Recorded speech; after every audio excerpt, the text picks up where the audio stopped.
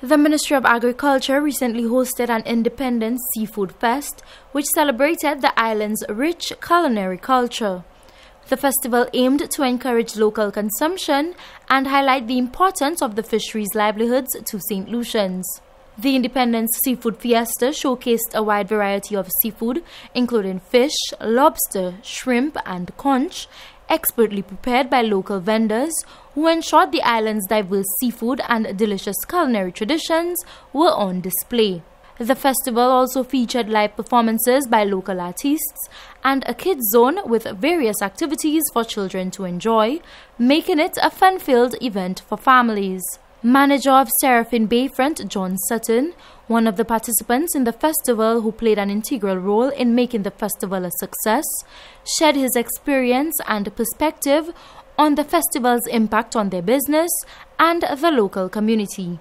It's a fishing village, really, in Castries, and we just want to be able to give that energy back, some significance to the fishermen, to the fishing community.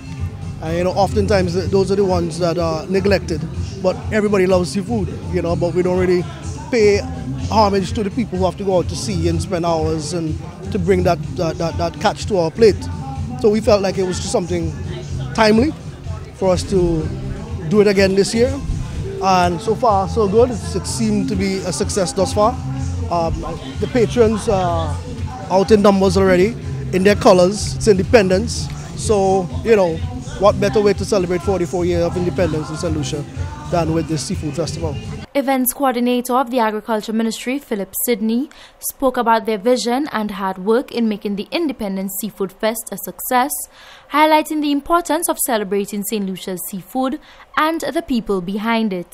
For the fishermen, I think it's an opportunity. All we need to do, I think we need to decentralize the activity, go out into areas like Choiseul and V4 and have that activity. So it gives them in those areas an opportunity to go out there and harvest and to actually sell the stuff. And not only that, to create various menus so the young people can know exactly how to prepare certain things, certain dishes coming from those species that is being harvested out in the sea. So I think it is a good opportunity today. I'm looking forward to have a bumper crowd and for people to enjoy themselves. The Independence Seafood Fest celebrated St. Lucia's culinary culture and promoted the Ministry of Agriculture's goal of increasing food security by supporting local businesses. By showcasing the island's unique seafood offerings, the festival highlighted the significant impact of the fisheries sector on the local economy and livelihoods. From the Communications Unit of the Ministry of Agriculture, I am Lucia reporting.